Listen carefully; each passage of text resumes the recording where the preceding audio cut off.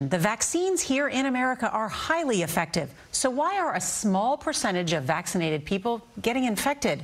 And is it possible for a vaccinated person to spread the virus? CBS's Dr. Jon LaPook has new details tonight.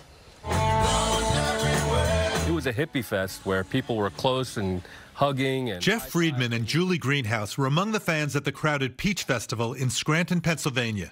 16,000 faces and not a mask in sight. It didn't really occur to us that we were putting ourselves at risk. It was we were outside, we're all vaccinated. But vaccinations were not required. Required.